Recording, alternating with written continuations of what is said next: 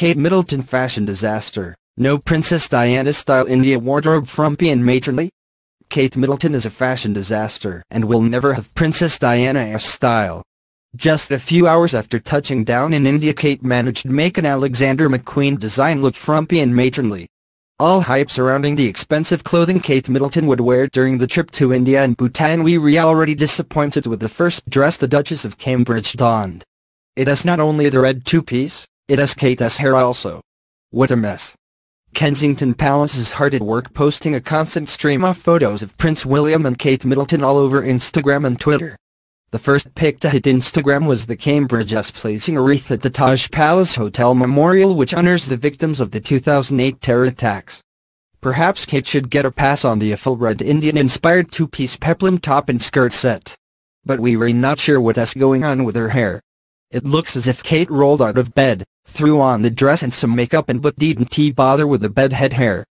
Did Kate take a hairstylist and makeup team with her on this trip? After placing the wreath at the Taj Palace Hotel memorial, the Duchess and the Duke of Cambridge were off to enjoy a tour with some children in an open-top bus. Kate had the opportunity to dress demurely but fashionably for the outing. Instead, Kate Middleton chose a dress that quite frankly looks like something out of the 1970s schoolgirl calico dress era. Also reminding us of the 1970s were awful wedge heels.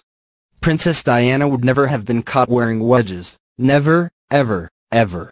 Sure, it was a casual day out, visiting with local children, meeting cricket legend Sachin Tendulkar, but there had to be a better dress?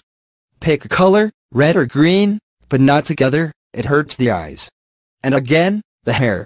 It is all over the place and looks as if all Kate did was quickly run a brush through it.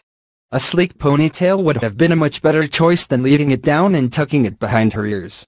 As if the dresses and wedge heels weren't bad enough, the Duchess of Cambridge looks absolutely miserable. Kate really needs to develop a smile that masks her emotions, because it is obvious she is still furious with Prince William over the Jekka Craig Easter travesty.